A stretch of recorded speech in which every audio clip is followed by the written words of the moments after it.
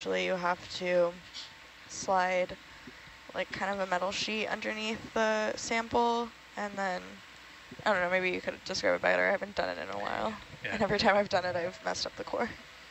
So yeah, we take it's for baking, one of the measuring, cutting, I can't remember what they're called. I use it for baking a lot. But you take it and you slide it. So you slide. Oh, like a baking sheet. It's not a sheet. It's the portion thing that you cut it with. So you cut the dough with it. But you push the sediment core up into a smaller tube, and then slide the cutting tool between the two, or just slide the sheet between the two tubes, and then you can remove the top the top layer, however much you want it to be, and then slide that into a jar. Oh, okay. Cool. Thank you. And yes, this is our last dive. Can we to get the a viewers zoom online. on whatever this is? Go ahead, Dale.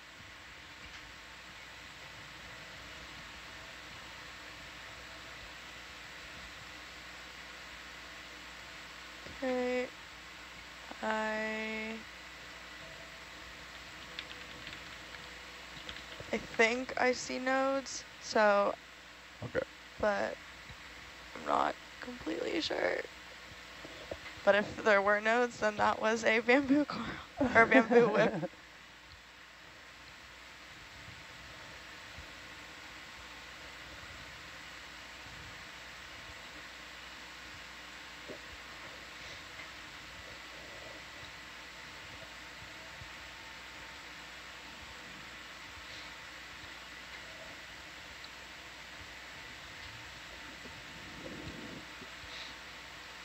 Oh, the baking tool thing is called a bench scraper.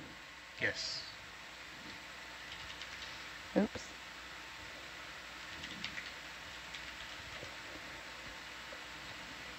Oh, okay.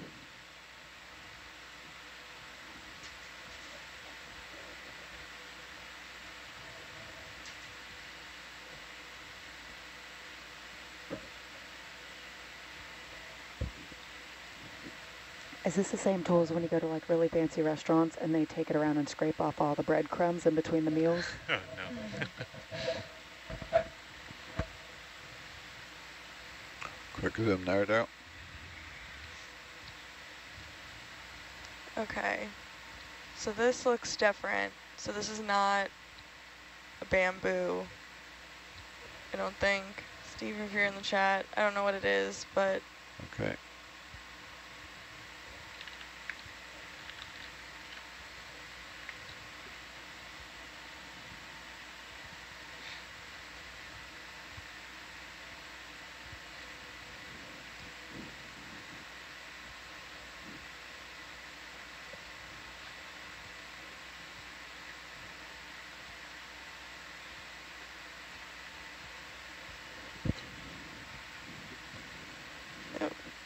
Chrysogorgia? I think so.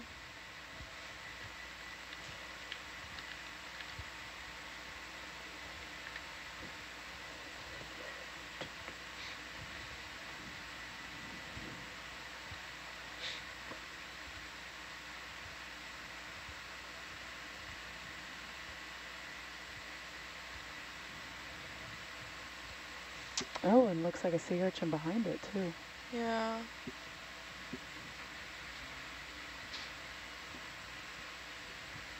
Okay, so we're getting some more little whips of something.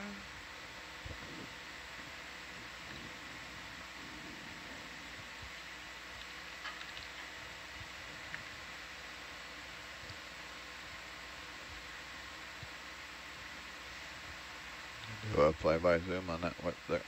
Yep.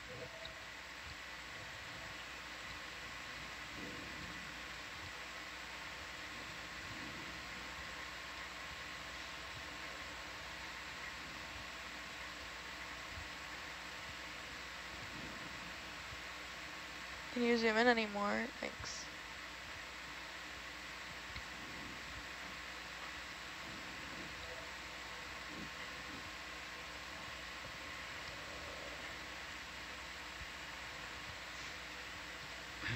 Now can't get any tighter than that without landing. Yeah, that's fair. Otherwise, it's just looking through a straw. Yeah. No worries. Okay. There's this new thing. To fly by on him, Daryl.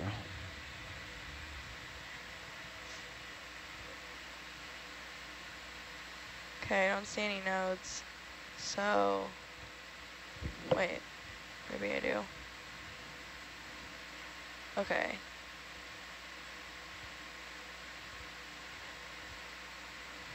Yeah, I see some nodes. So this is a bamboo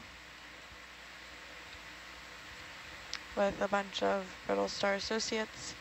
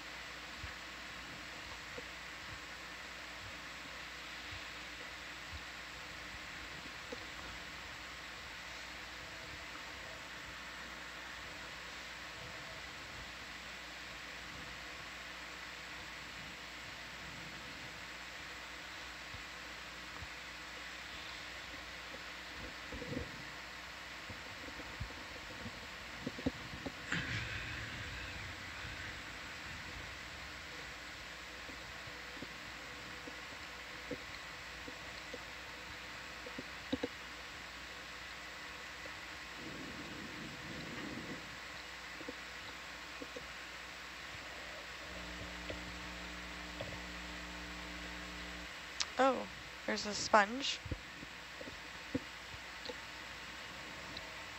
And the coral. Coral? I didn't even see it. Oh, there it is.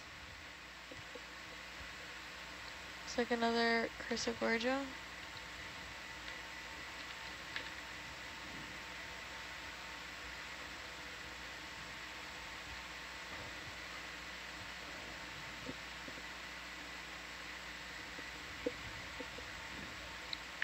Oh, and there's something, squat lobster perhaps? Something crawling in it. Okay, go in.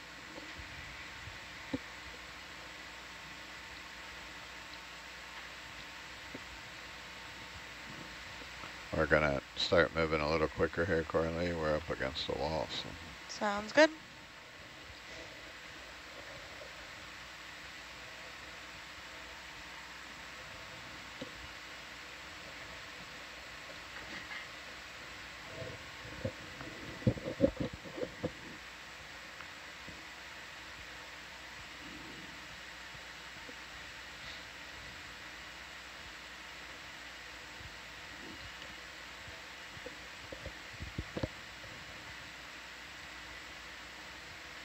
Looks like there's another sponge in the top left corner.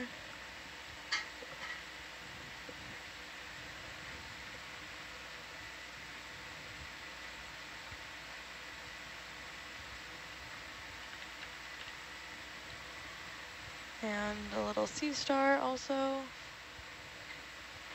couple sponges. Another sponge on the ridge.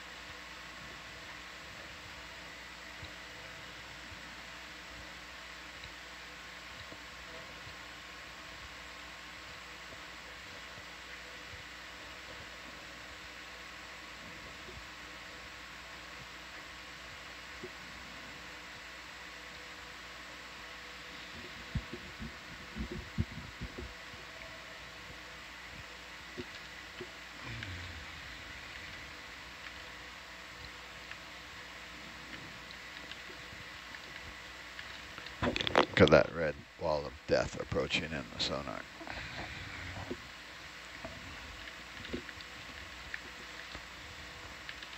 Wall of doom.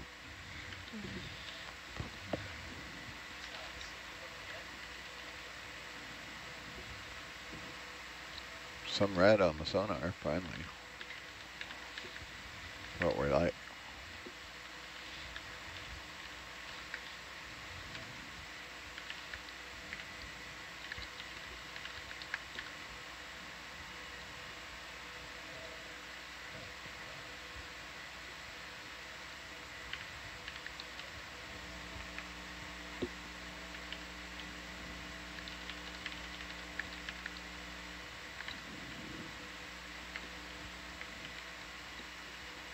No, let me stretch it out a bit here.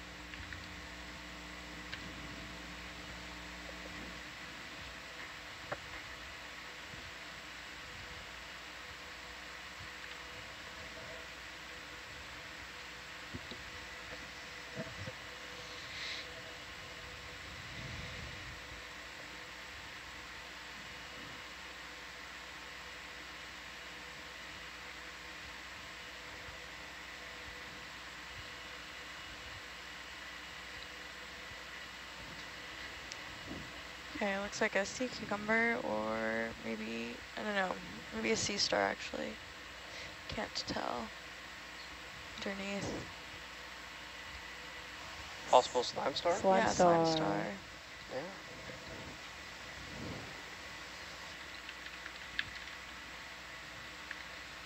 Very thick slime star. Zoom in there, Dale.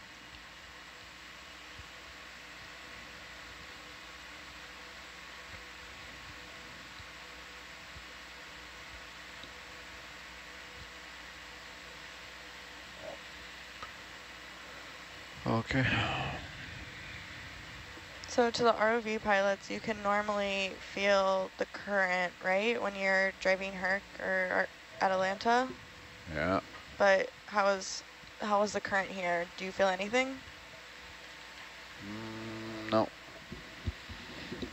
Not really. You can you can usually see by the tether. So the tether's coming off the back of Herc and going straight up. If there's significant current, it's more pointing. It's current blows it away from Herc, so it doesn't stand straight up like that. Yeah. So you also can't really see any ripples in the sediment here, which is why we're able to see the bioturbation so well. And I have a feeling, or I have a hypothesis, that the reason why we're not seeing so many corals or so much life probably has to do with the fact that there's no current here. So if there's no current, there's nothing to bring nutrients to the organisms. Zoom in there, Daryl. Quick zoom.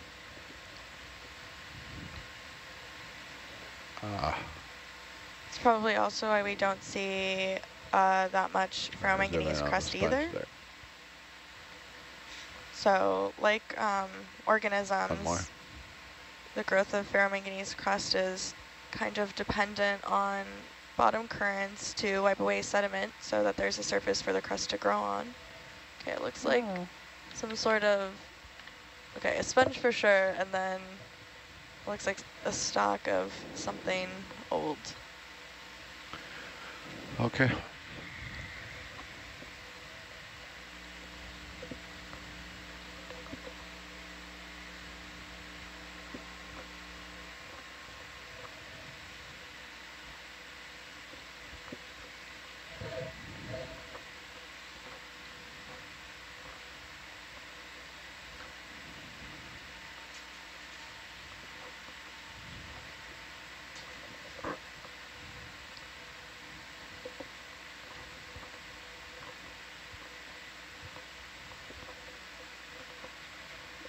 Ooh, I like this tidbit from an online viewer. So the creature in the movie Nope was actually based on a sea dollar and the big fin squid, and it was developed by Dr.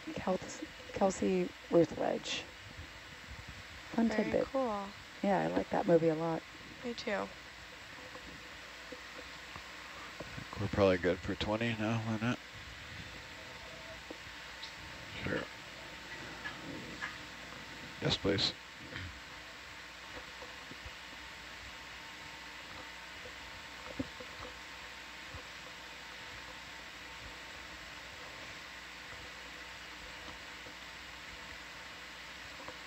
I don't know what that is.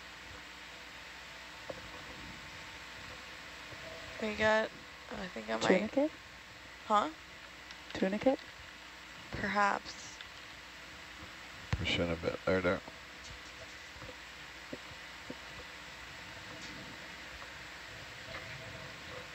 I think it's one of those predatory tunicates that we've been seeing. Yeah, you're right. Oh, we haven't seen one for a little while. Yeah.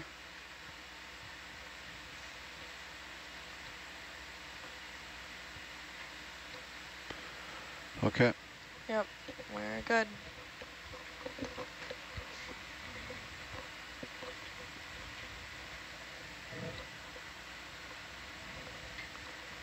Can you put Atlanta and H11 there? How many rocks do we have? 2?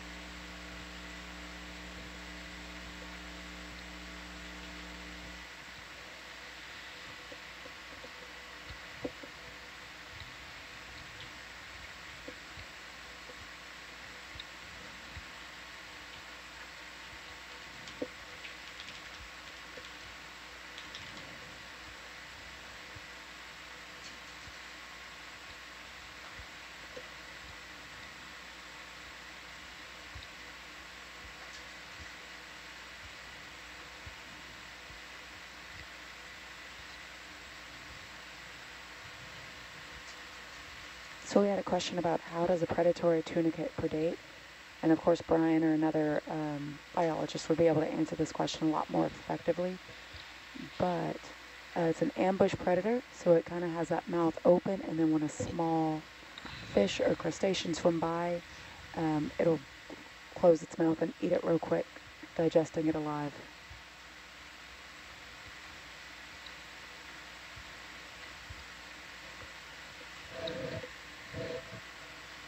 Speaking of,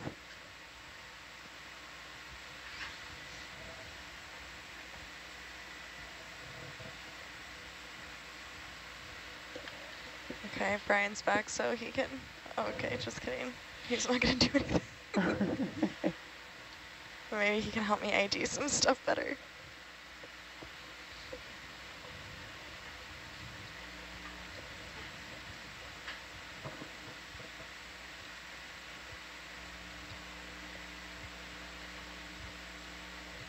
Okay, it looks like there's some sponges.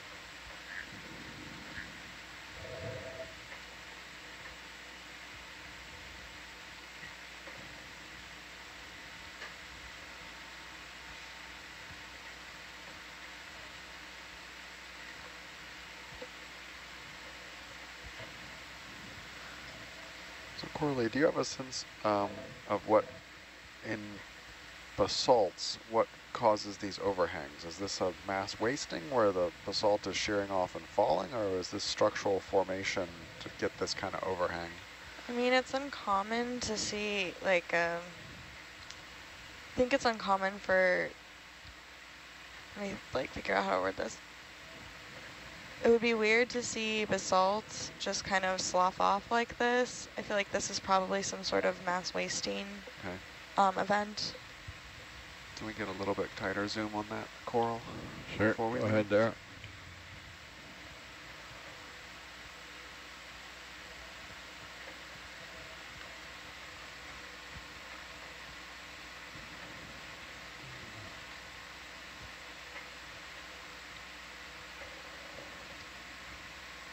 Okay, is this a bamboo whip? That is my primary guess, yes. But I did not see any bands on it. But that should be good enough to study with the image, study images later. That's one of the really valuable things about these high-resolution cameras is being able to zoom in as well.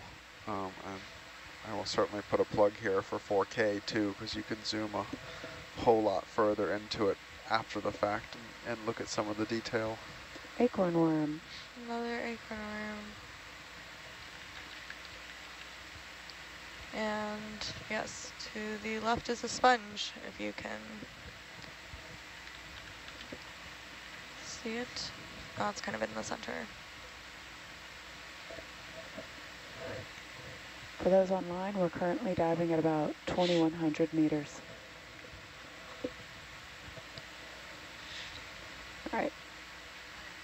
Good.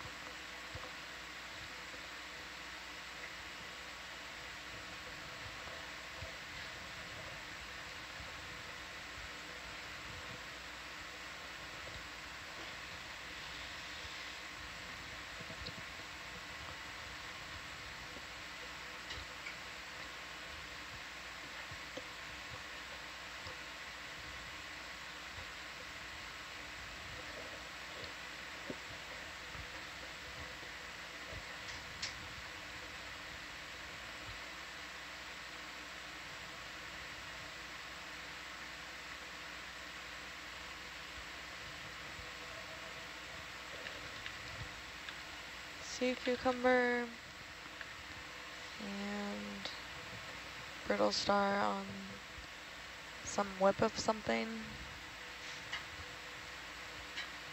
Oh, and another whip of something.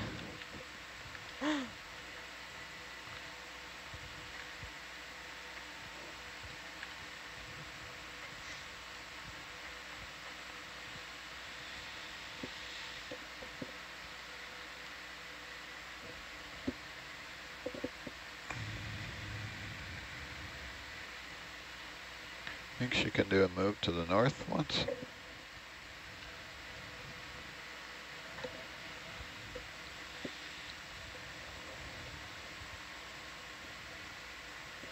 Roger.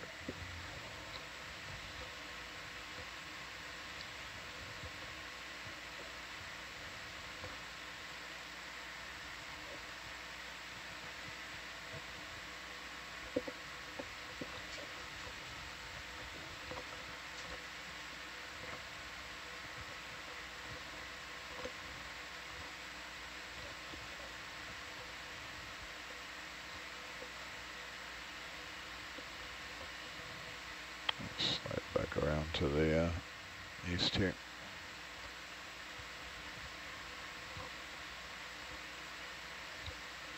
Another sea cucumber.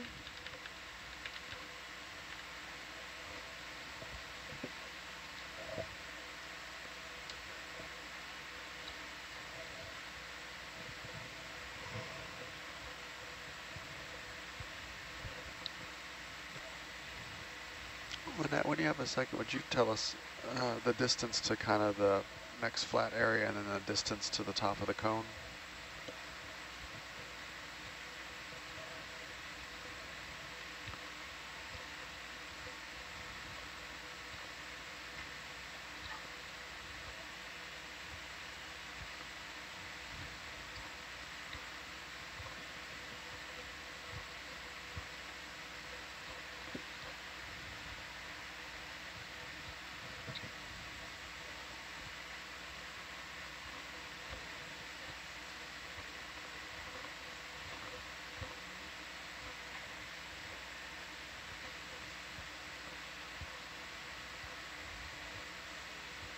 About there.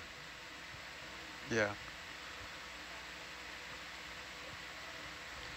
And if we were, what do you think would be the most northerly track we could make going west?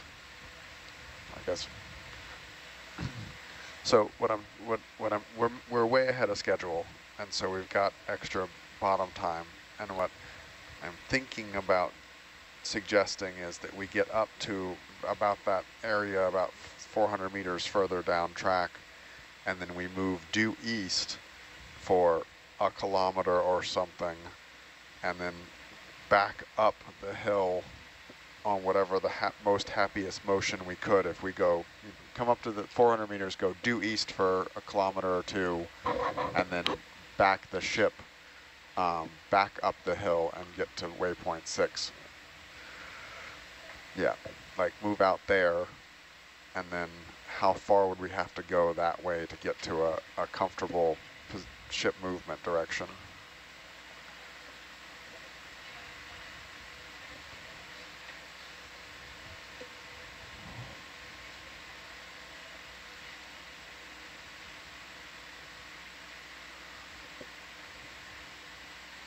So we'd have to get like 2 or 3 kilometers that way, but in order to, okay, that's not going to work. All right, thanks.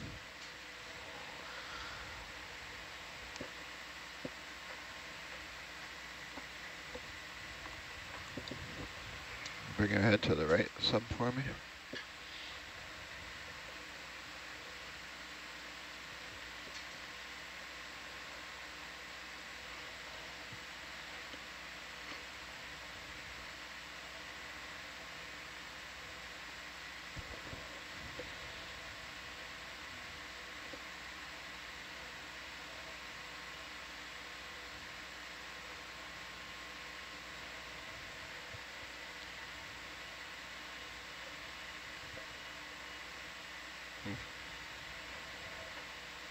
Yep.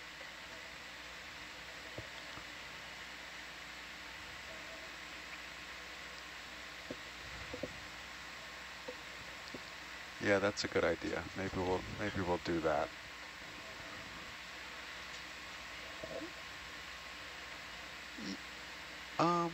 Yeah, let's continue that for a little bit. I'm really hoping once we get up closer to the top here, we'll pick up some more life. And then, so maybe continue at 025 and for another at least 200 meters. And then we can reassess. Thanks. Yeah.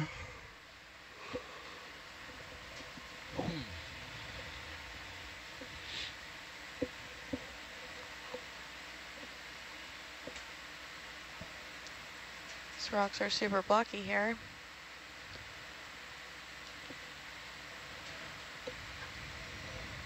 I don't think anything is going to be very easily grabbable. Can we zoom coral, please? Sure, go ahead.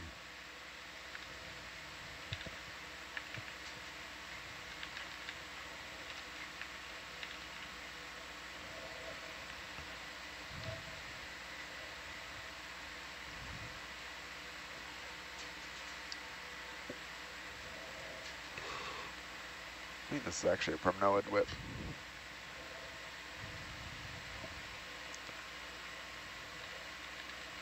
Yep. No, Steve agrees it's Norella.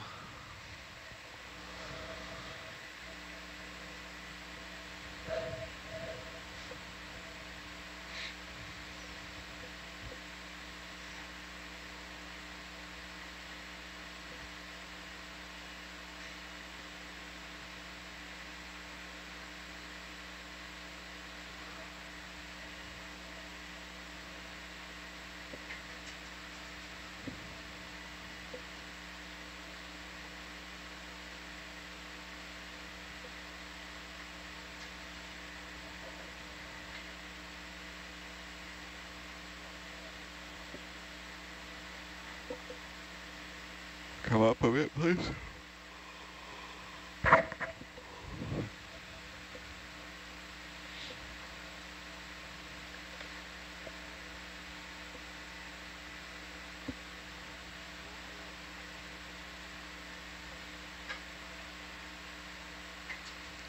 Definitely.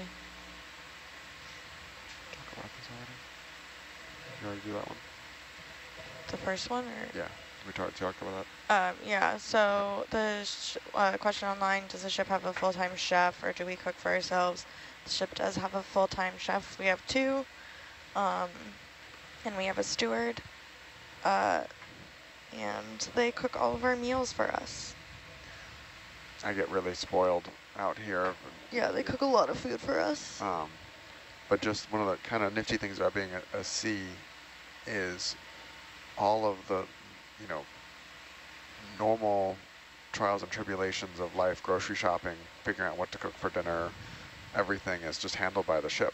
And so like it is you can, with the exception of having to do your laundry, more or less, you can be 100% immersed in the science, for every minute you're awake, which is a really interesting and unique experience to be able to not worry about any of the kind of life stuff, and you can really just focus on the science. It's an interesting comparison when we think about telepresence and participating in these expeditions. Using telepresence from shore, it's actually more difficult. I've personally found it more difficult and more stressful to try and participate in an expedition or deeply participate from shore, because the life doesn't stop. I still have, my wife wants to know what time I'm going to be home. I still have to run errands. Like, it's harder to really commit to the expedition when you're operating from shore. I much prefer being on the ship, just because the expectation is that I'm on the ship and no one thinks I'm going to try and keep up my normal life, whereas trying to work through telepresence, people are always like, but you're still here. And they don't understand that you're trying to work on something. The ship's 24 hours a day, and if there's a problem or there's a weather, you're just on hold.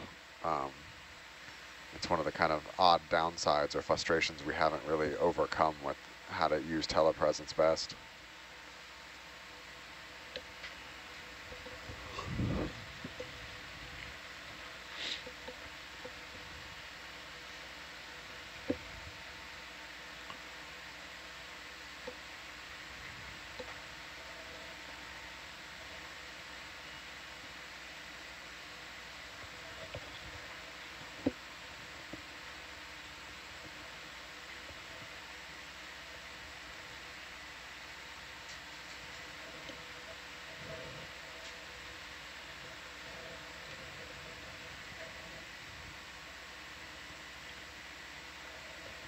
So the feature we're diving on today is a really large geo, kind of as far east in U.S. waters as you can get in this area. And we're coming up the southern side of it. This is our second dive on this feature. Our yesterday's short dive with the laser dive bot was up on top in what's probably a little bit of a paleo shoreline region, kind of in the center of the flat part of the geo. And now we're coming up the south wall.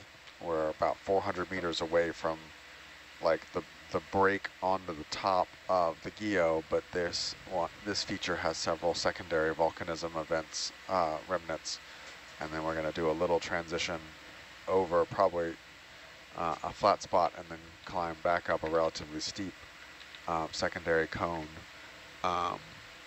And Go ahead, Doug. And once we get a little bit shallower, we'll probably start zigzagging back and forth here to cover more seafloor as we work our way up. So we're looking at kind of bottle brush style chrysogorgia here, and it's got a Europtychus squat lobster living in it. All right, thank you. Okay.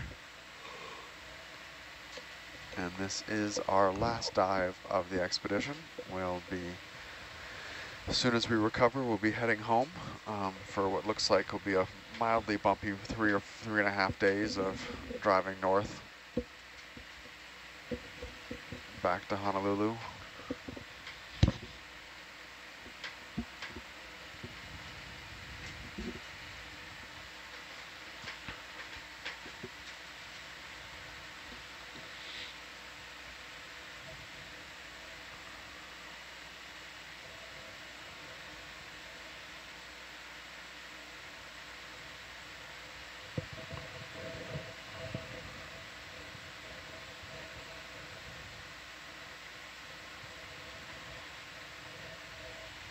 Couple brittle stars here.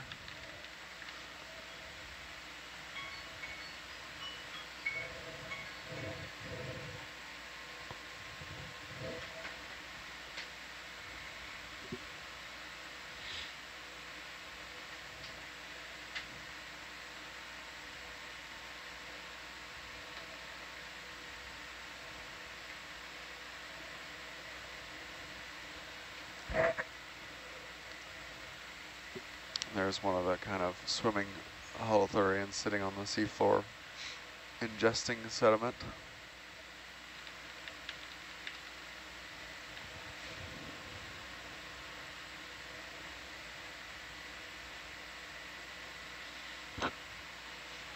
The general transition here from the sediment, we've gone from the heavily bioturbated sediments to up here appearing to be a little bit less.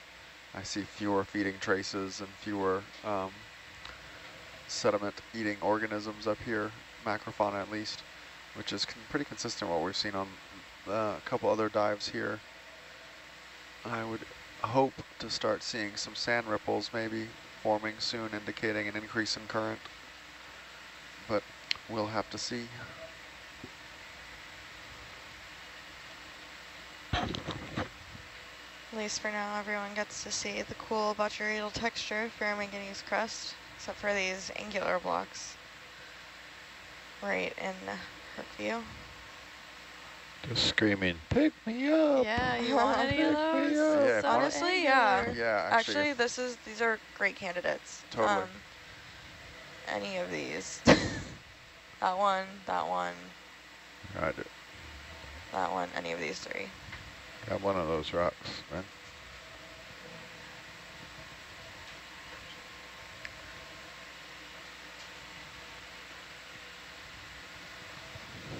I think this is the most angular cantaloupe-shaped rock I've ever seen on this expedition. We need to get Adam a t-shirt.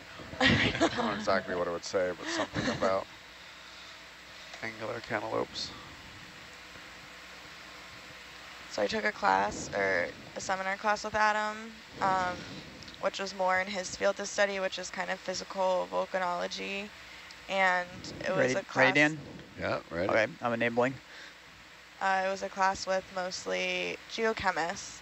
And one thing we all struggled with was how these like physical volcanologists will just make up whatever name for whatever they're seeing. And it's like, well, what is this about? There's no definitions of it anywhere. And he was like, yeah, they just kind of do that all the time. I don't know why. Check your grip force. Grip force is 9. Right.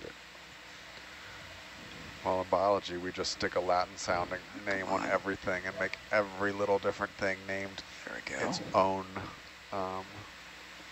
fancy sounding title that we have to memorize the terminology for.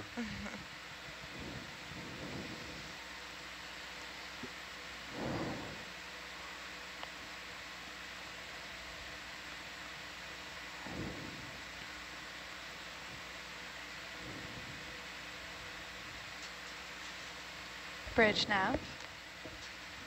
Can we hold position, please? Thank you.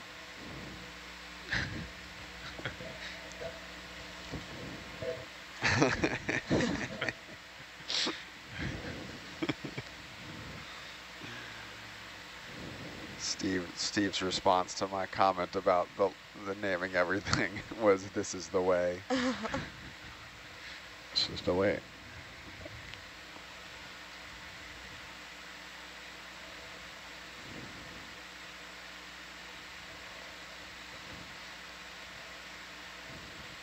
Those rocks weren't as loose as we thought they were going to be. I know.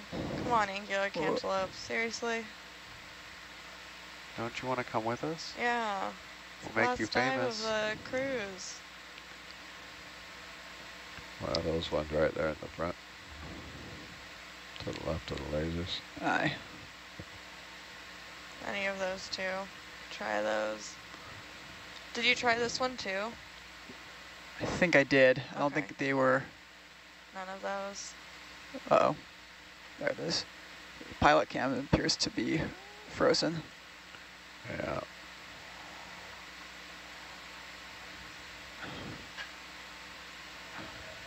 Come on.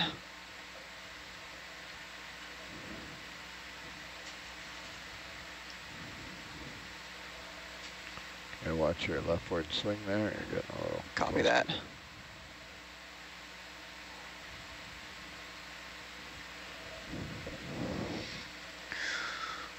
Any of these over here?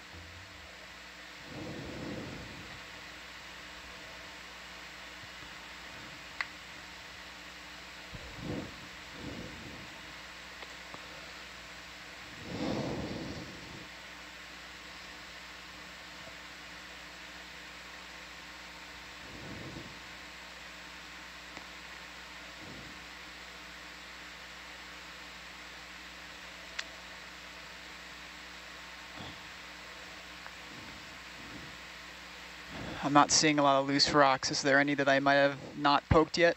No, I think you poked all the candidates I saw. Yeah. Might poke a little harder. Okay. Give it a good bonk. Or just try and grab one, see if it comes loose. Use the force run.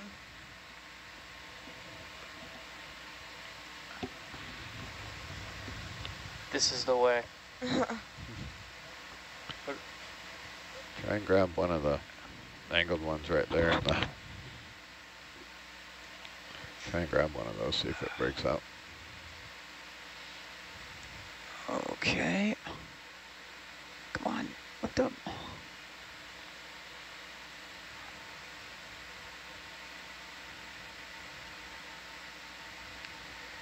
Atalanta's got some danger. Yeah. Oh. Thank you.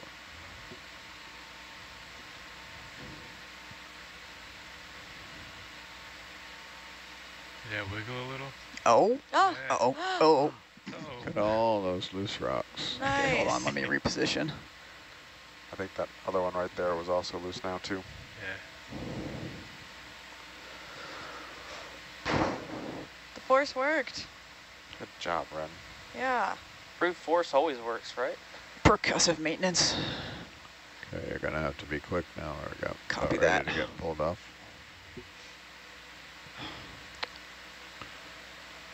Come on, open up.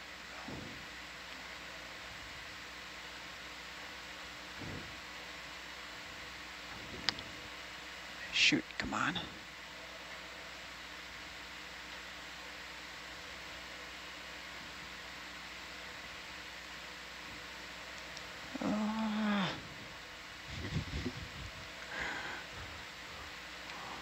No.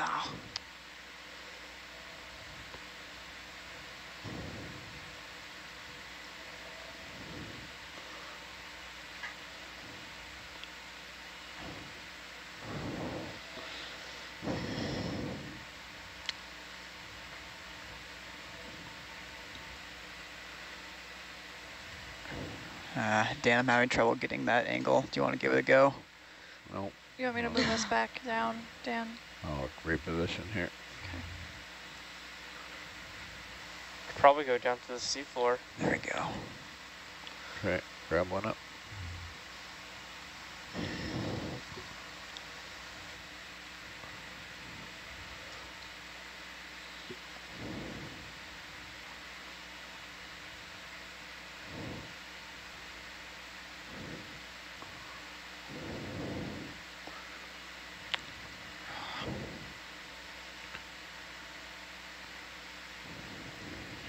Whoa.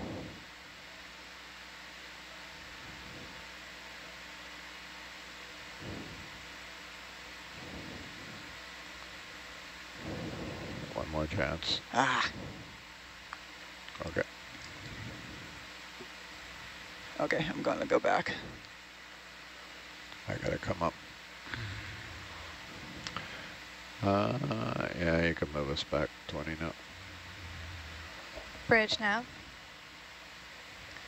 Can we have 20 meters, 205, please? Thank you.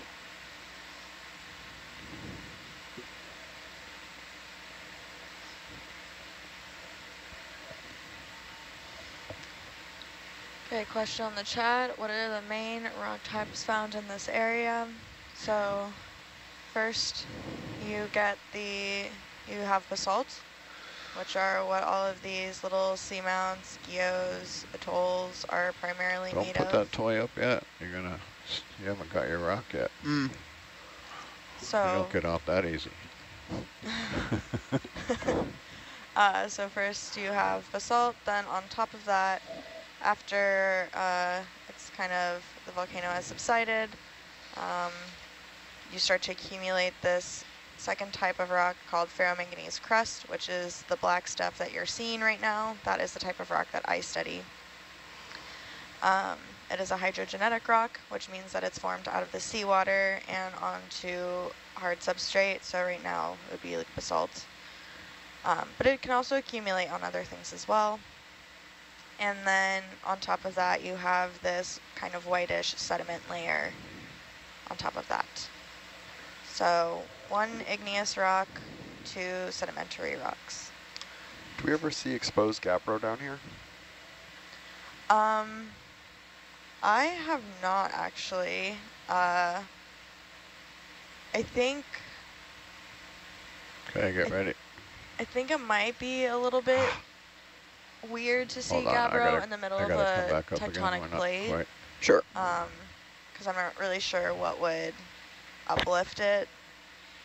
I think most of the gabbro that we have has been kind of like cored samples, or samples that we see on land of uplifted gabbro.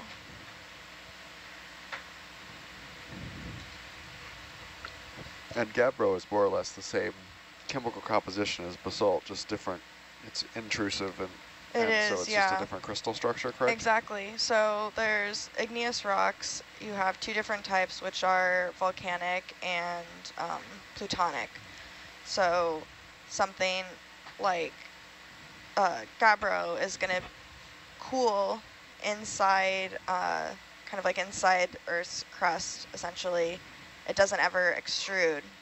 So because it has such a long time to cool, you're going to get these really, really big crystals because it's like cooling slowly. You get to grow more crystals as opposed to something like basalt where everything is pretty microcrystalline or even glassy.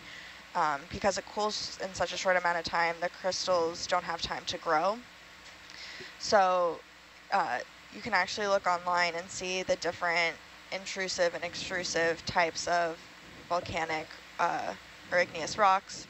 So another rock that a lot of people think about is granite, and then that is an intrusive rock, and then its extrusive counterpart would be rhyolite, and then the glass form of that would be obsidian. And those are all the same chemical composition, but just kind of different forms. The glass form of granite is obsidian? Huh? The glass form of obsidian is, or the glass form of granite is obsidian? Yeah. I didn't know that. It's a very silicic rock. High silica content, very viscous.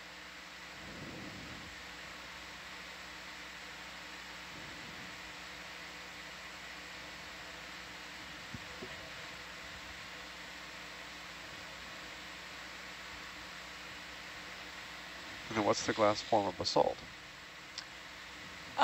Honestly, we just call it like volcanic glass. Doesn't have a cool name like obsidian.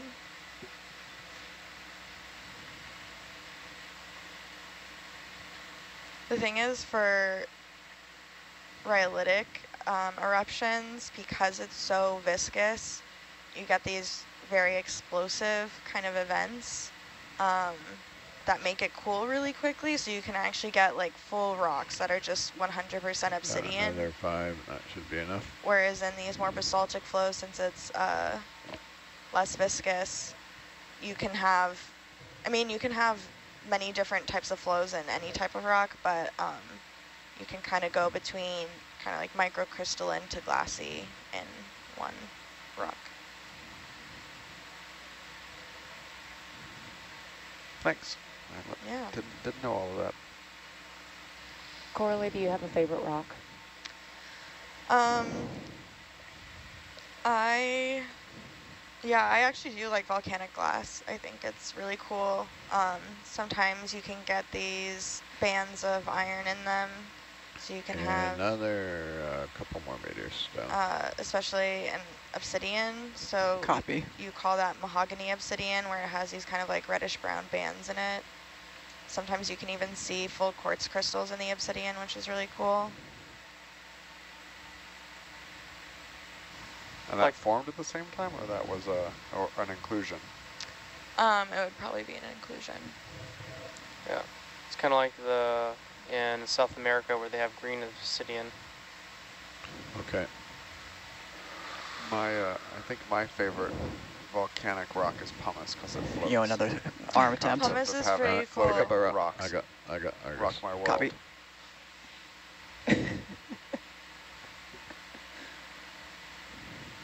It's one of those strange things you can find out here in the Pacific is you can get eruptions that form huge lava, pumice rafts, and just you can be sailing around generally the South Pacific and come across like massive rafts of floating rock. All across the entire ocean surface is covered in floating rock. Do another 20, Lynette, while we're waiting. That's cool. So there's also this other really cool type of rock. They're called popping rocks, and they've only been documented somewhat recently, but it's a volcanic rock that kind of similar to pumice, that it floats. But a lot of times they'll bring them on board, and once they bring them on board, they start to pop because they have all of these volatiles in the vesicles. So they call them popping rocks. Well, that's cool. That is cool. And the next cruise I'm going on, that's actually what we're going to study, so very excited Ooh. for that. Got one of the ones you've already broken loose up there. I almost got this one. Okay. Is there a difference between obsidian and helenite? And what? Helenite? I don't know what God. helenite is. On the porch. Sitting right there for you. Oh, very cool. Well, it looks like helenite is known as Mount St. Helens obsidian. So it's a class of obsidian. Oh, helenite. Okay, I get it. Yay. There we go. Oh. There's a rock. Yay. Yay. Good job, Ren. Can we take a victory roll, please?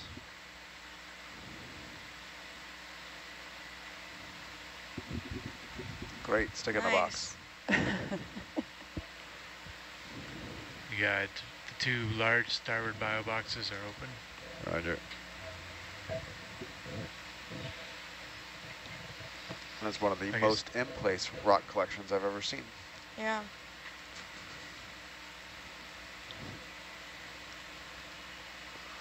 We were trying to collect volcanic glass once in the Marianas, and had these little fingers where it had like thrown it out and it was very glassy, and every time we tried to pick it up with the midplate arm, it just shattered. Yeah. So we ended up extending the, well, Deep Discover has specific rock boxes out forward that are open, and we actually extended the rock box out, stuck it under the glass toe of lava toe, and then just came up and pulled off the entire thing straight into the box.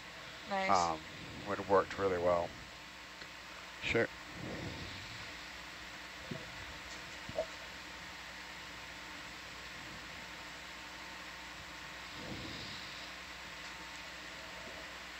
That's a smart way to do it. Oh.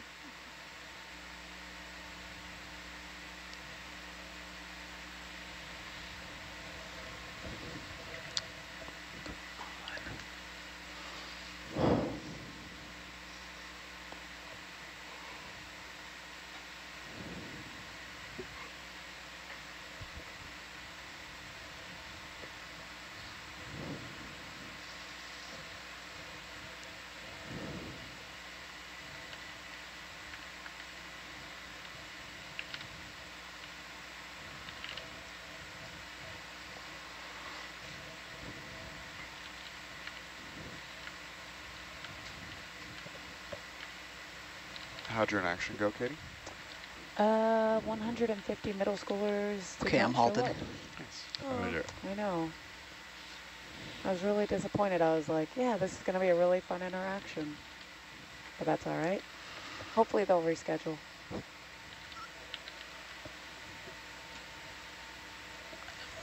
Okay, one of the questions is there anything in particular this dive is looking for? And we're pretty much just trying to do, what does Brian say? Baseline characterization of the deep sea.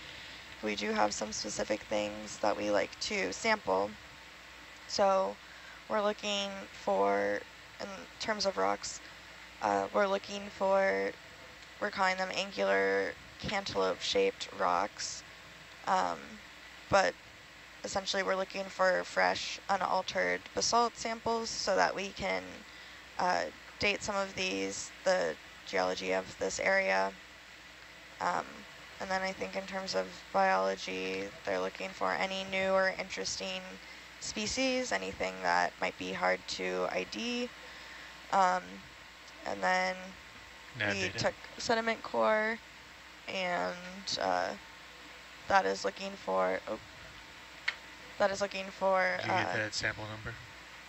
Otoliths in the sediment, and also macrofaunal, and I think there's some scientists ashore who are interested in that. But this area is up for, what is it? It's potential to become a national marine sanctuary. And so any sort of information we can provide is useful in making some of those decisions. Yep.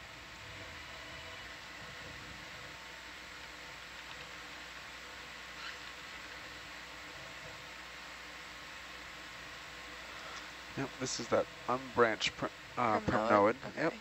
Yep. Narella. All right, that's good. Thank you. All right.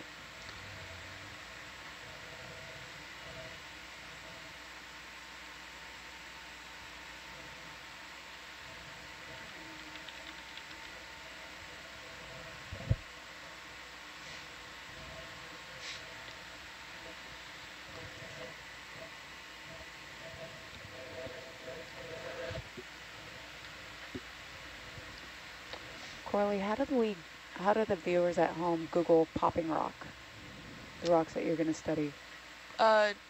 Google popping rock geology or popping rock mid-ocean ridge. You should be able to get it that way.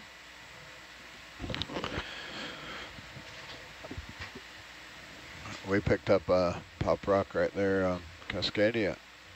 Oh, really? Yeah, not very far out of Astoria. That's awesome. Yeah, so my lab mate is working on samples from NA92, which was in the Revillagigedo archipelago region. And so that has some popping rocks as well. So yeah, Nautilus has actually been able to pick up some popping rocks, but I know Jan probably knows this better than I do. They're very fragile. We picked up one with Sebastian that was had a whole bunch of glass on a harder rock. geologist chipped away at it in the lab for days and got not even a coffee cup size of glass off of it. And we're going to go put it in grind it up and get the gas out of it. And the rest of it wound up in my garden.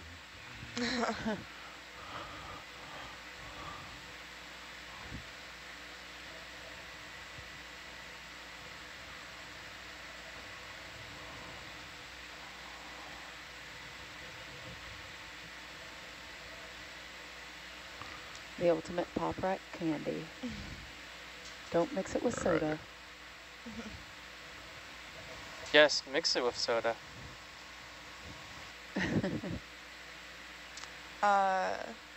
Nautilus does not suggest anyone to eat any sort of rock. It's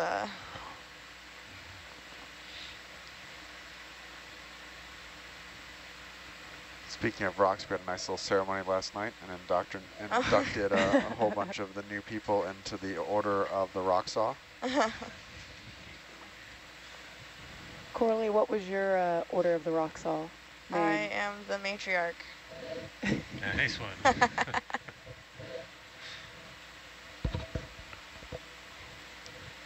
What was yours, Katie?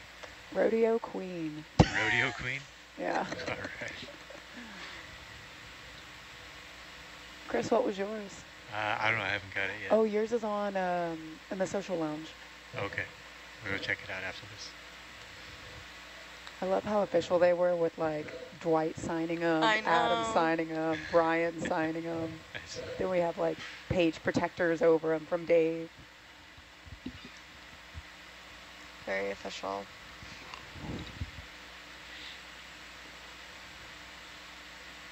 Oh, so one of the best studied submarine glass samples from the mid-ocean ridge system is the so-called popping rock. Very cool. Thanks for the update. And Friday Harbor students are wondering if there's a 3D scanner on board that is used to create 3D large print models of smaller creatures. Yeah, iPhone 12, 13, and 14. Yeah, so generally we don't use a laser scanner or anything. We use structure from motion for any kind of scanning needs like that.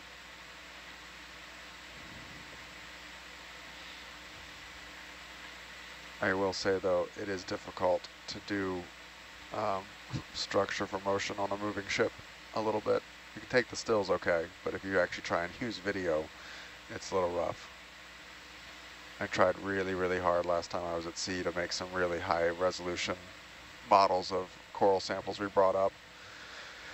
And just, it was hard to do on a pitching ship with not ideal lighting, because we didn't come out with the lighting equipment and stuff to, and the spinning tables and all that to make life easier. And we were able to get some, but it's much easier to do in a more controlled environment. Megan's been trying really hard to get the whale bones 3D scanned, and it has not been working out very favorably. She using her new iPhone? Yeah. With the LiDAR sensing capabilities. Yeah.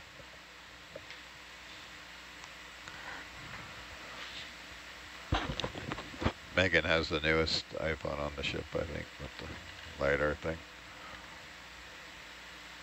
Just got it before we left port. Yeah, it's super impressive what all it can do. It is a little bit interesting because I don't know how having LiDAR on an iPhone is such a specific need. I feel like I'd use it relatively frequently. I'm just too cheap to ever buy the latest and greatest iPhone. I know, same. I buy used refurbished phones, 2 years old. I'm a grad student, so I just buy whatever's the cheapest I can afford.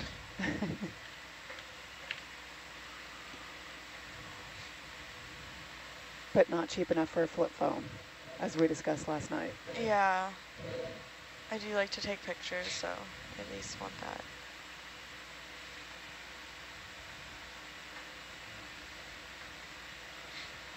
I don't know why I'm really struggling here. Do I need to wait for the ship, I guess?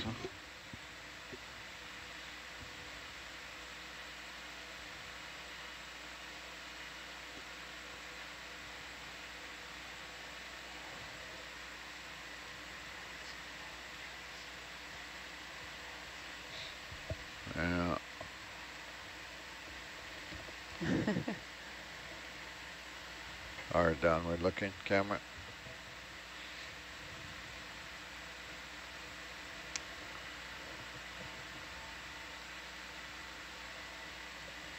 So thanks for the suggestion, Friday Harbor. I'm not sure if Megan can abscond with 4 whale bones, but that would be really funny. Hopefully she'll get a good scan when we get back to shore and the boat stops moving. Would it be helpful to have a scanning table and that, a rotating table for? I would imagine so. I know she downloaded like 2 different apps to try it out, and I think it was just the movement of the boat was making it very unsuccessful.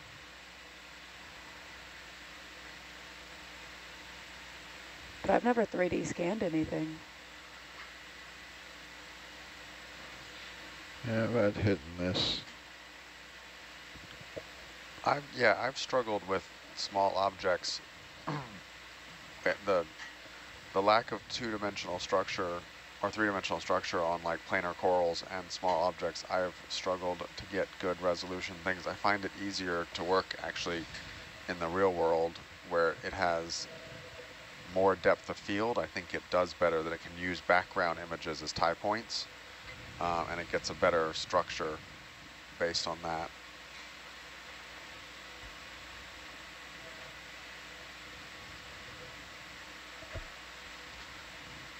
Here's another primnoid, good size primnoid.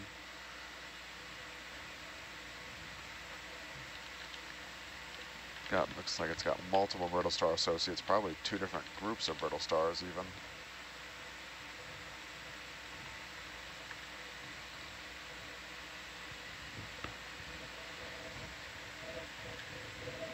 Come down just a couple meters so I can kind of come close to the wall here, and if it pulls on me, it'll blow it out.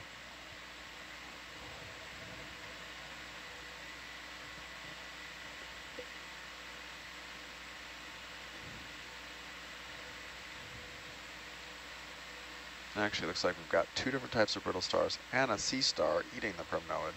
Yeah.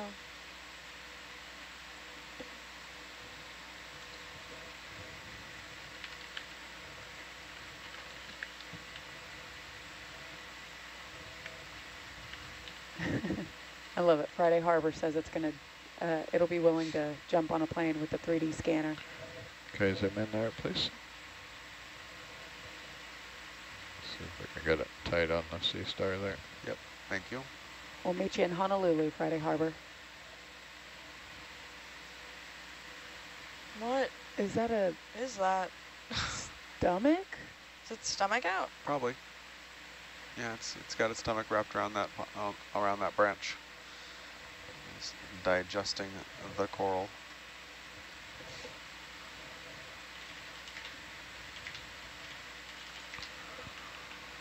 Definitely one of those things that humans seem to find really weird. Disgusting. All right, science is happy, thanks. Was that full zoom there, Daryl? Okay. All right, there you can go wide now, thanks. No, this is actually a Clipperphora. It's the same one we sampled earlier, but yeah, I agree, that gold skeleton. I'm used to these things having a blacker skeleton. But no, this is definitely not a chrysogorgia. Oh, there's 2 different golds. There's the chrysogorgids, and then there's gold coral, which is a zoanthid, a caulophacus. Yes.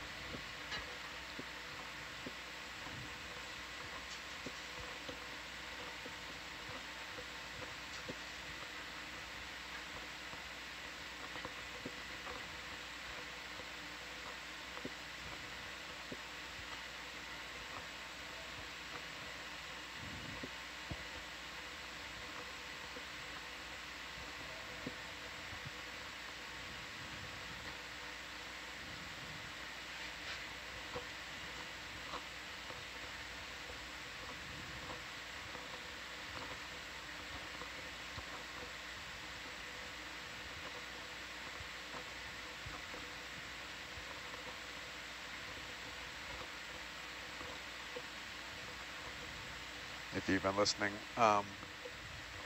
To his last couple dives, you've heard me talk a little bit about the analogy of exploring seamounts being equivalent to taking a hike at night with a flashlight. And the Atalanta view right now is a really great illustration of how much seafloor we're actually seeing.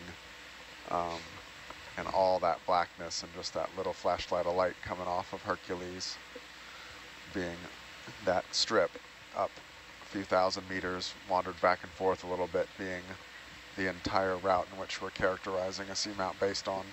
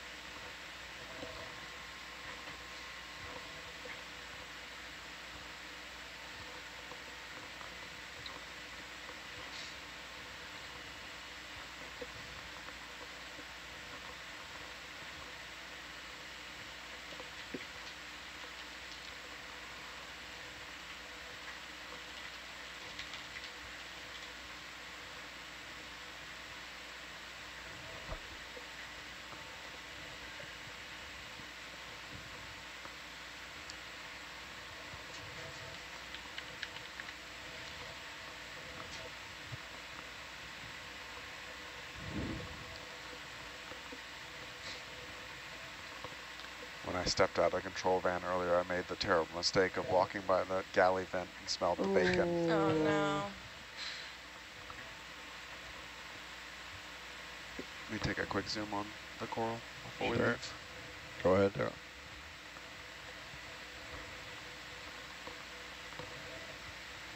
Yep, that's that Norella whip we've seen several other times here. Thank you.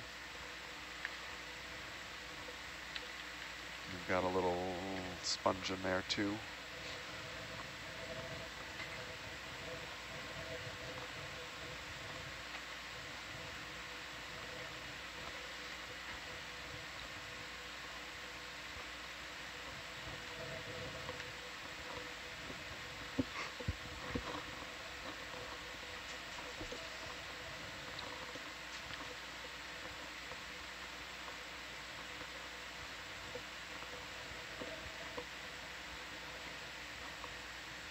Argus doesn't have lights on it, right? It does. It does? Yep. Okay. That's that lower loom you see at the bottom. That's when is from all from Atalanta. Oh, okay.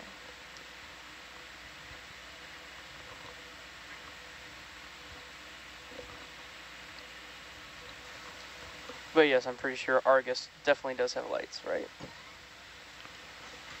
Yeah, Argus itself has some big boomers. A little bit stronger than Atalanta. You know, Yep, same thing. This is another one of the primnoid whips.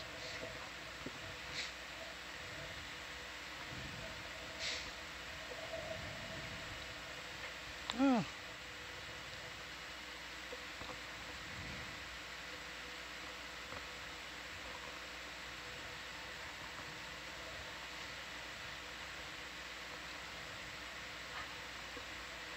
So at the end of this move, how would y'all feel about starting to tack back and forth a little bit?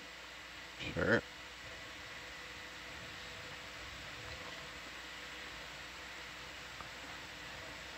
Oh, Herc can. I don't know about the rest of us up here.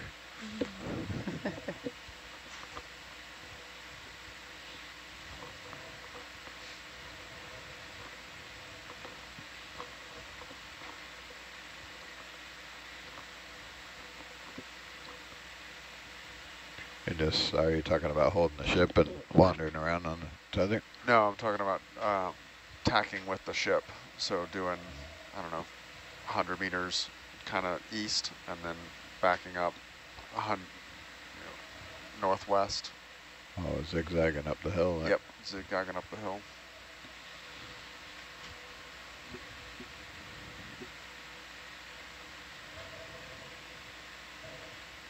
Yeah, it works for me.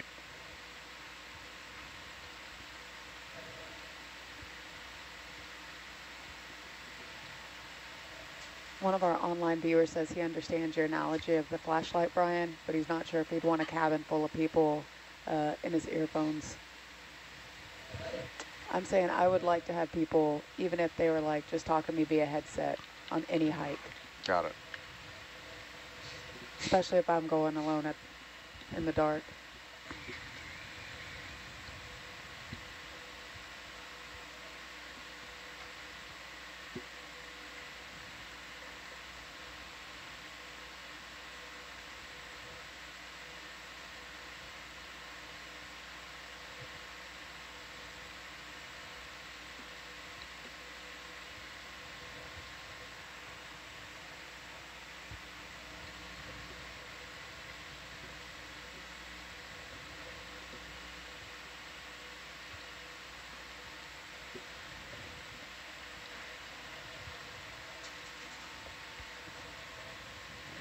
Sure. Say 070. I'd say 070.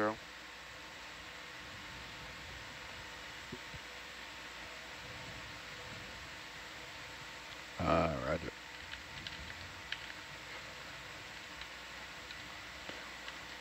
Yeah, I'll creep along the wall here for a minute, see what we get.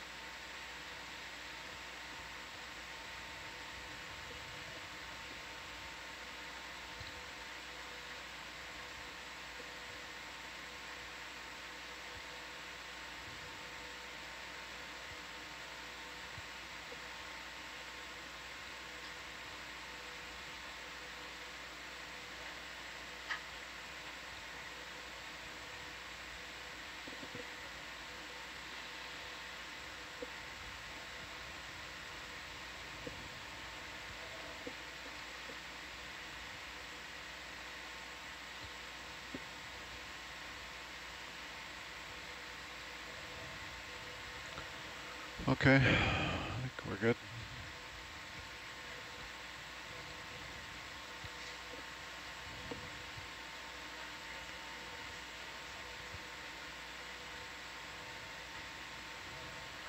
So to the students of Friday Harbor, they want to know, do we encounter a lot of marine life at this depth? Certainly. It depends on this place. Ah, this is new for this dive. Pretty. Yeah, it's a big bamboo coral.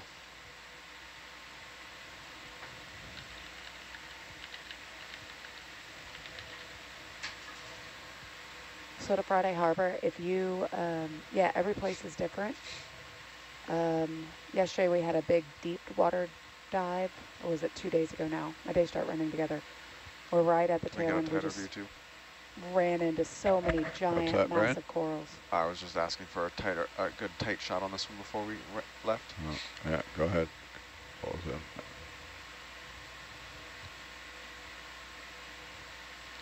Yeah, sorry, back to that question. Yeah, absolutely. This is a good depth for corals. You know, anywhere between about 2,400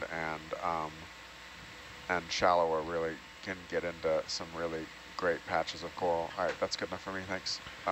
Okay, you can go away.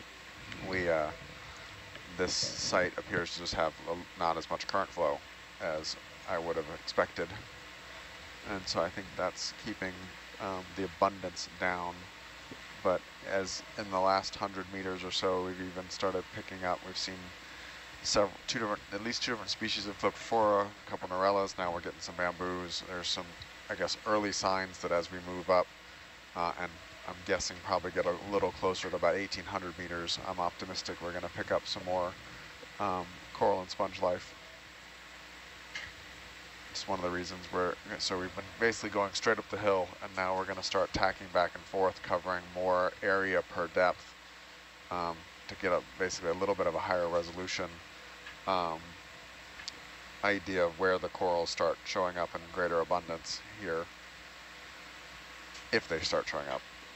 As I've said a lot of times before, we're really pretty good at knowing where we're not going to find corals. We're still a little ways away from being really good at predicting where we're going to find corals out here.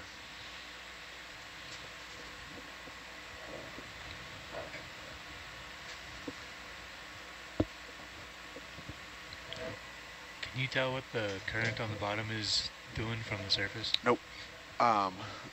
So the way you measure current, for the most part, or remote sense it, is using what's known as an ADCP, or acoustic Doppler current profiler. And the different frequencies have different resolutions and different depths, but the longest range commercially available one I'm aware of is a 38 kilohertz system that only reliably gets data down 600, 700, 800 meters at most. So while we can get deep current still, but not all the way this deep from the hull-mounted systems. You can also deploy these things on landers and on wires and stuff like that and measure down here, but you have to bring the transducer down kind of with you. Right. So having a current measuring device on these ROVs would be really helpful. I would be for my kind of work, absolutely.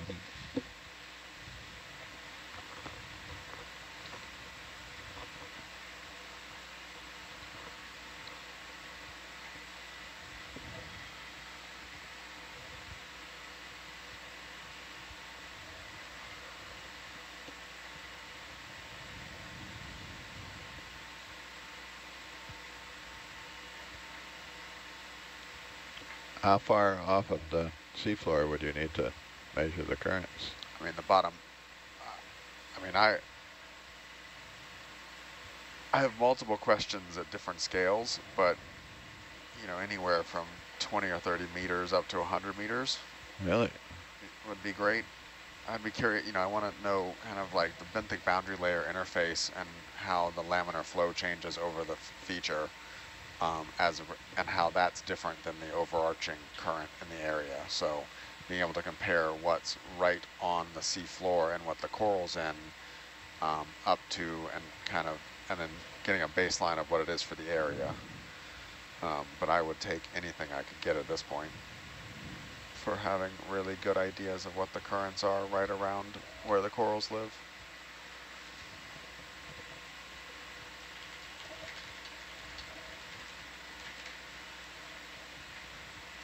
I'm working on finalizing a paper to submit.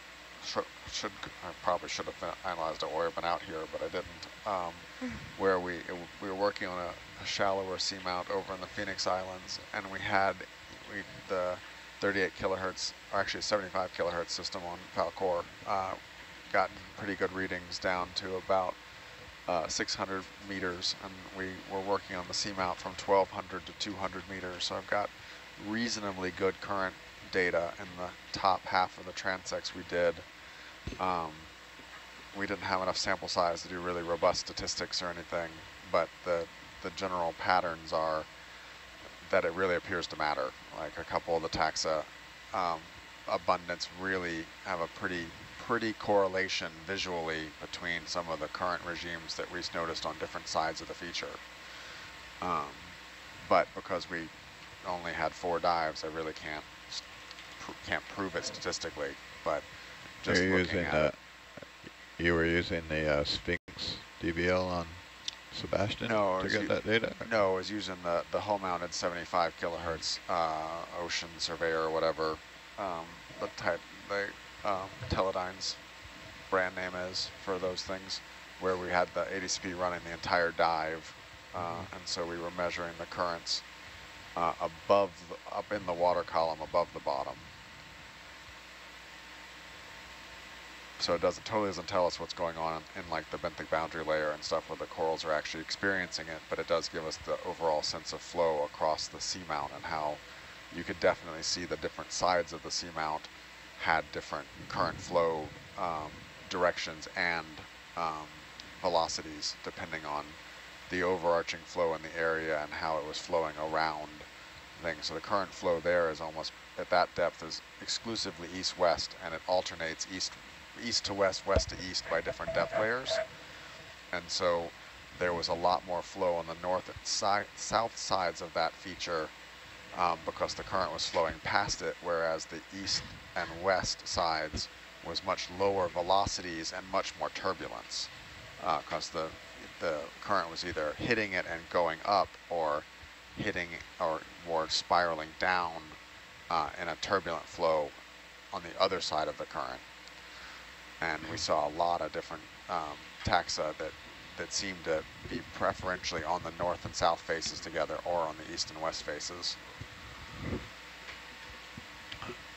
The downward looking DBL on the ROV, that you can't get any current data from that? I've never tried, but that's so close, and there's so much movement coming off the thrusters. I would be I would be worried about getting a lot of movement. If you averaged it out enough, maybe, but those would end up being pretty big bin sizes.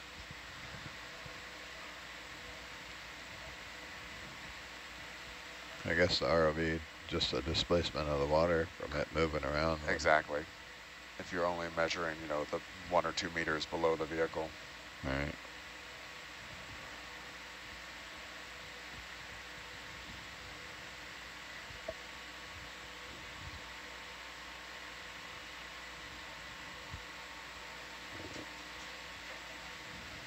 Are we happy with 070? We want to keep moving in this direction? Seems to have kind of flattened out for the... Yeah, we're sort of more or less moving parallel to the contours. Yeah. Yeah, let's give it one more go, and if it stays sand, we'll go back the other way. Okay. Because we can also totally tack the other way if we think it's going to be any steeper. I think I can't really read the bathymetry at this level of resolution.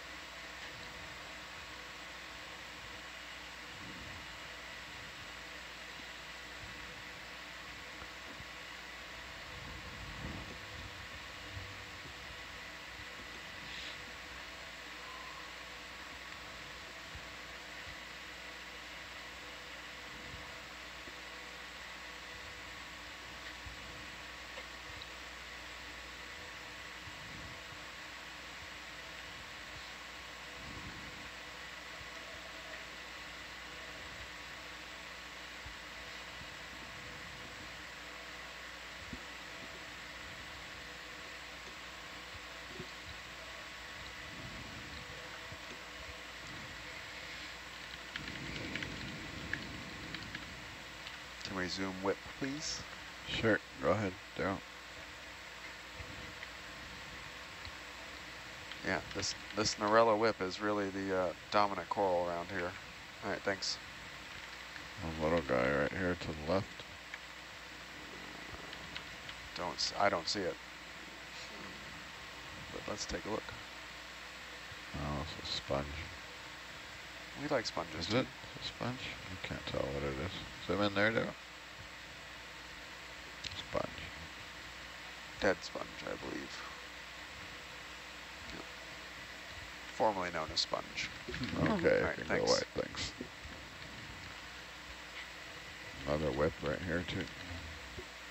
It's funny, I'm seeing them more in their shadows than I am on the actual thing. Yeah, that's the same Narella.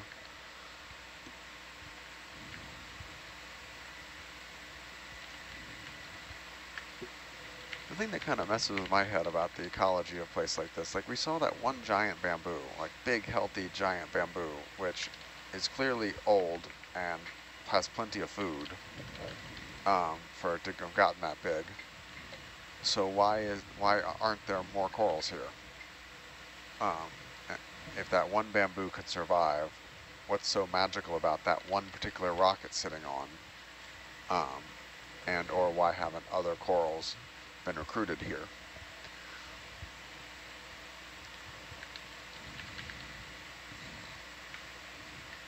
Well, I guess that's the question. Is it a recruitment larval supply? Like, are they larvae not finding it here, or are they finding it impossible to live here once they do land here? So those are two different questions.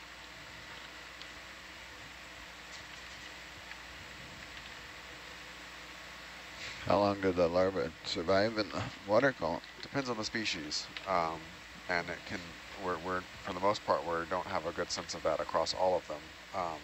Some deep sea taxa have been known to survive in the water column a long time. Others probably a short period of time. So that probably controls a lot of the distribution we see of the deep sea coral. Is that exact question?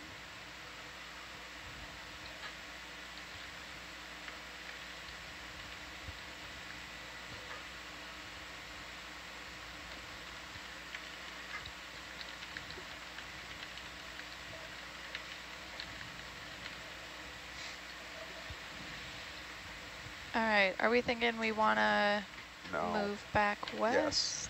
Yeah, this direction looks like a bad choice. Okay.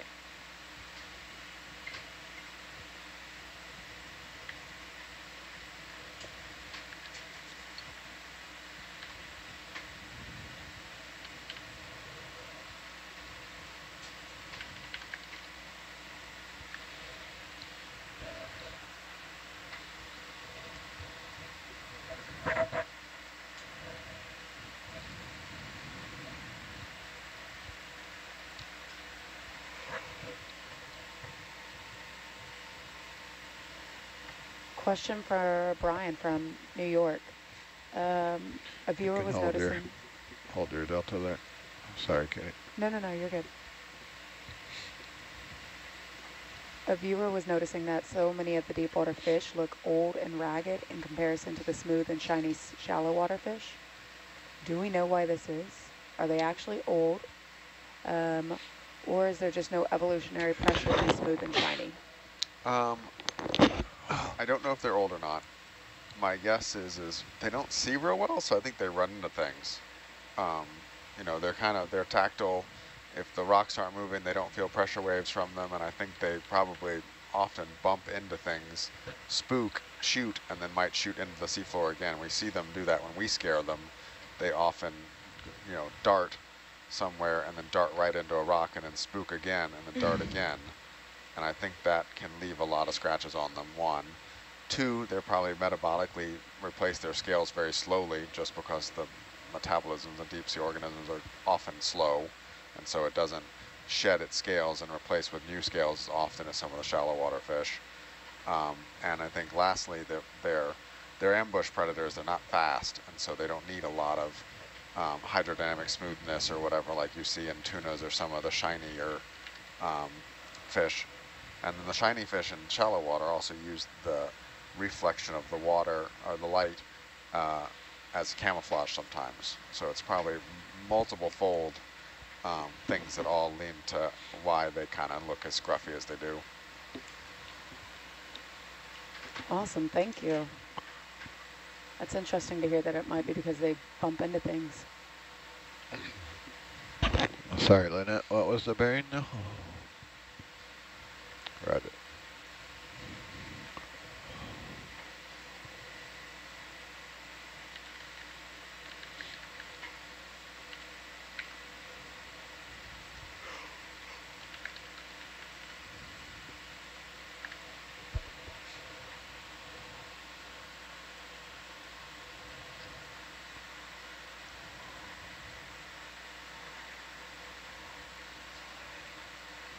No, come back. Chasing our little rocks there.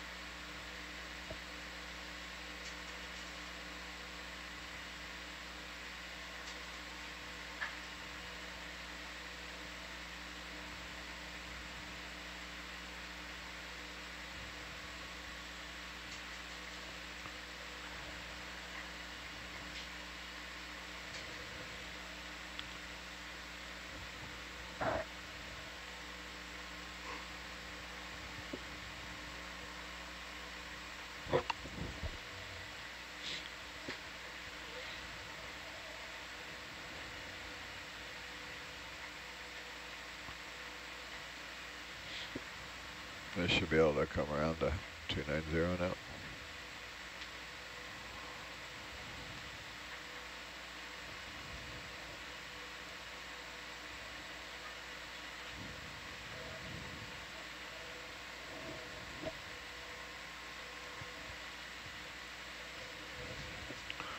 Roger.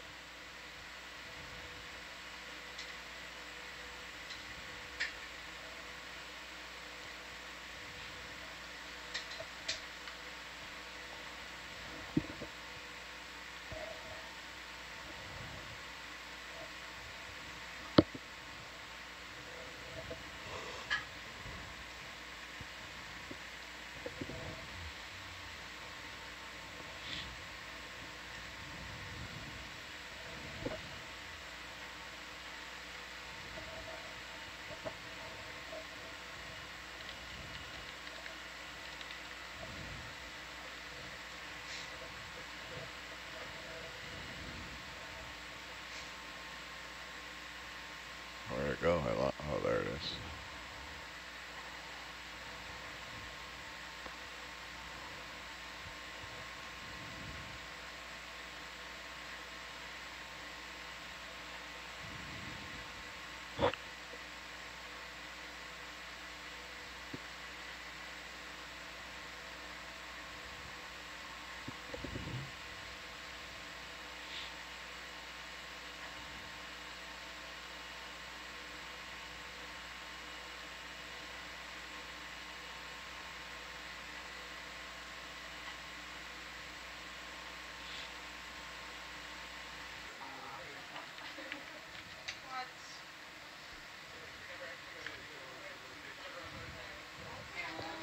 Did you see the China cops?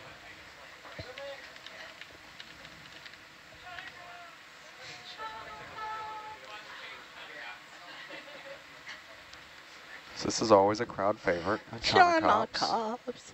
It's a type of coffin fish, Oh, so cute. which is also a type of angler fish. You can see right between its eyes, that little lighter color is its lure. It's pretty short. And these are ambush predators. They just sit on the bottom and wait for something to swim nose to its mouth. Sometimes it'll draw it in with that lure. And they open their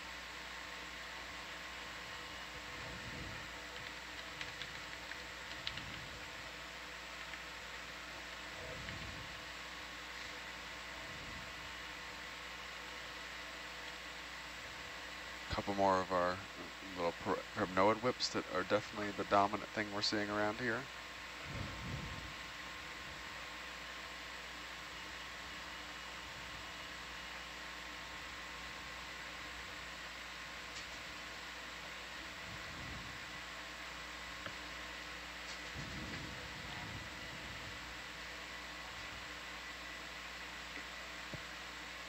Thanks, Daryl.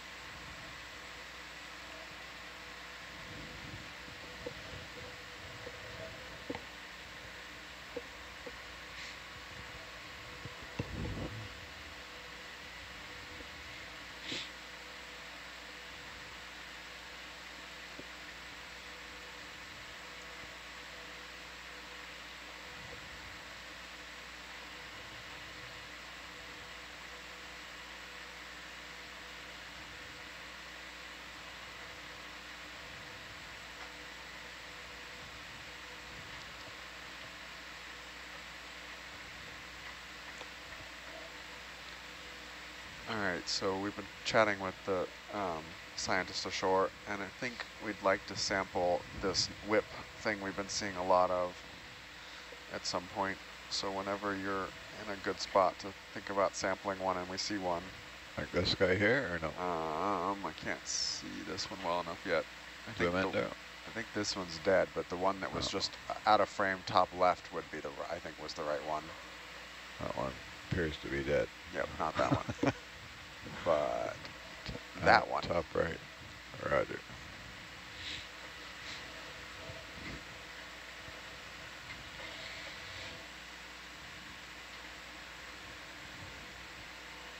And we can try a snip and slurp on this one if we want. Sure.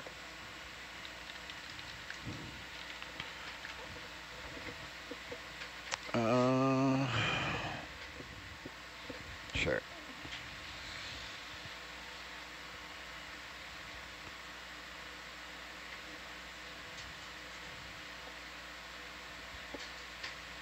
I get a tight zoom there first, yeah.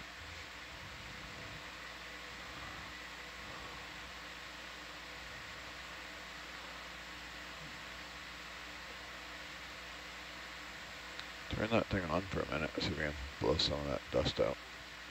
All right.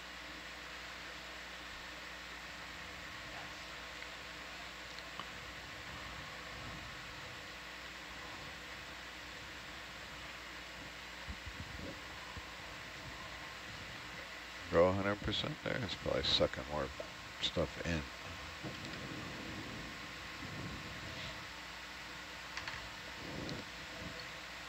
Say again the power level. I didn't quite hear. Okay, you can turn it off. It's off.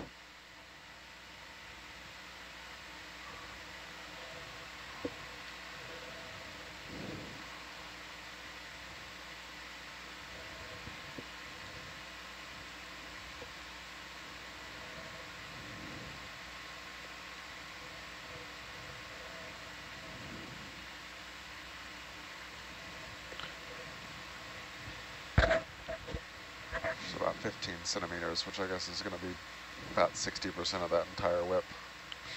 Roger.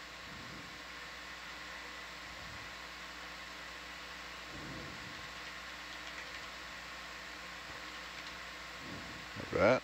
More? A little bit more. That looks good, thanks. Yep, perfect.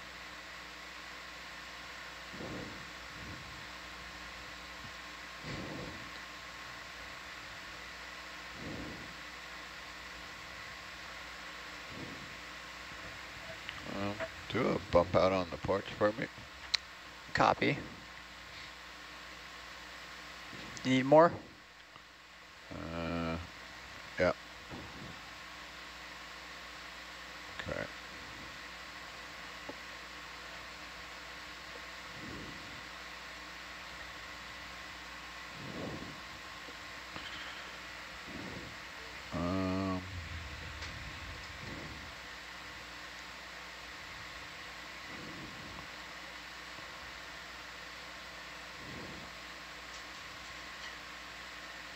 Zoom in a bit for us, Daryl.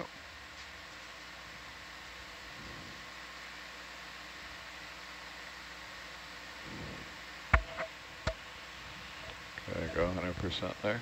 Copy that. Okay, T4 is 100%.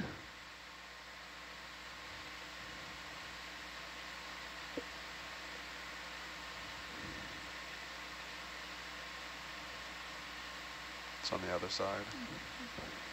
There it is.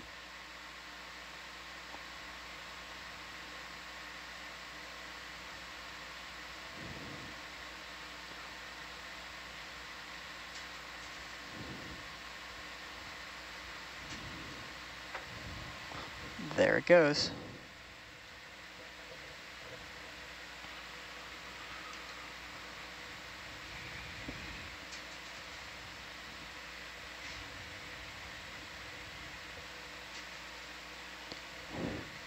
And See there it. it's in the jar. Okay. Yay. Oh wait, T4 is off. Got it.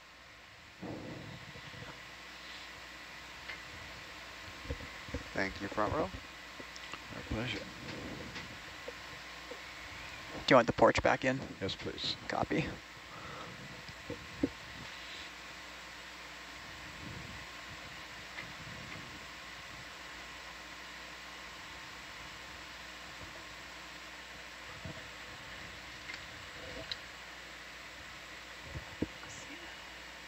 The jar's off, right? Thank you.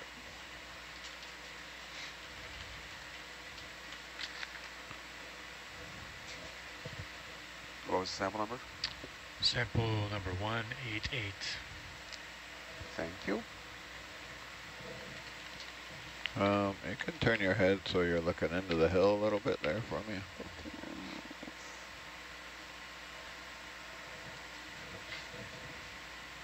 Should we take a look at this real quick? Yeah, coming down. Okay, Daryl, zoom in there. All right, that's the same cryptophora we've been seeing. Thank you. Okay, go wide.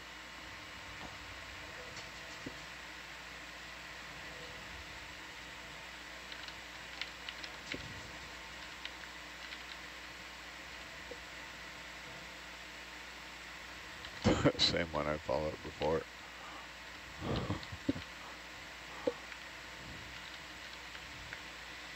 Been here before.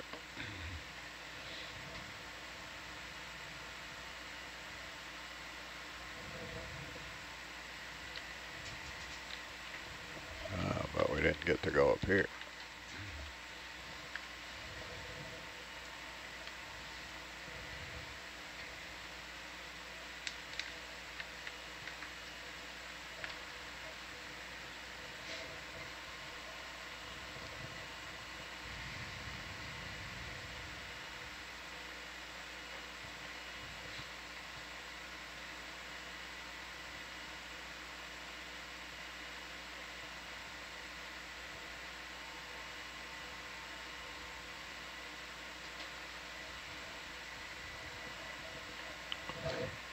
Coralie, how would you describe these rocks here? Covered in sediment. And the black part? Dusty. Dusty and crusty. I wouldn't say botryoidal. I'm not going to say it this watch. Just trying to get it one more time. Last chance. Yeah. These rocks right here. These are blocky. I'm just kidding.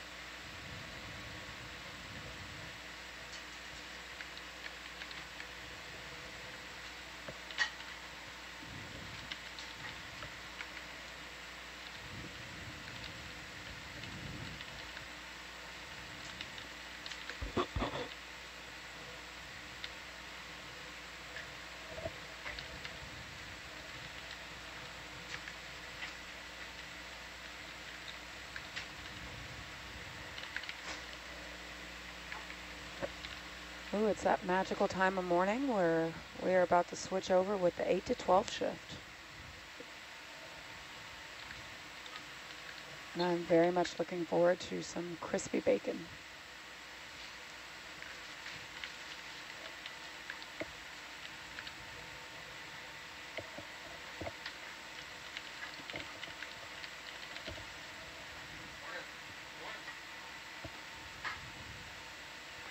Video change.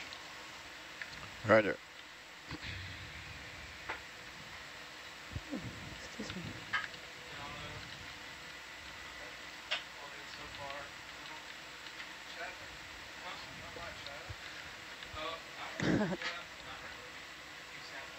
So Corley and Adam's previous watches, when he was asked similar questions, he would say, "These rocks are dirty." Yeah.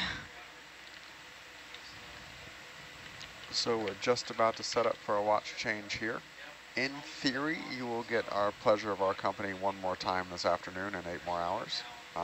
But in practicality, we are eating up seafloor here faster than we expected, so I don't know exactly what time we will recover. So you may not hear from the 4 to 8 again. If we don't, it's been a pleasure, and hopefully you'll tune in on the next expedition. Yeah. Yeah. And we'll leave you with this really nice botryoidal texture. Yes!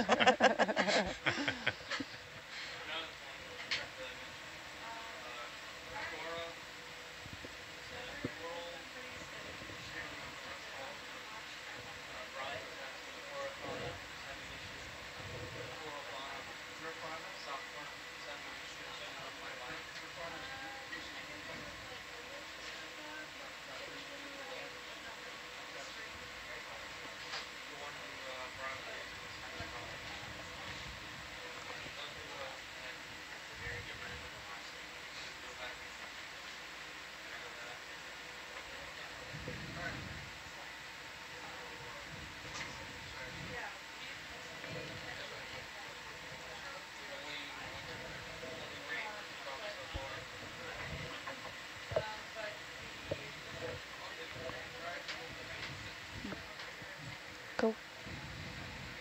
Good morning. Stan signing off.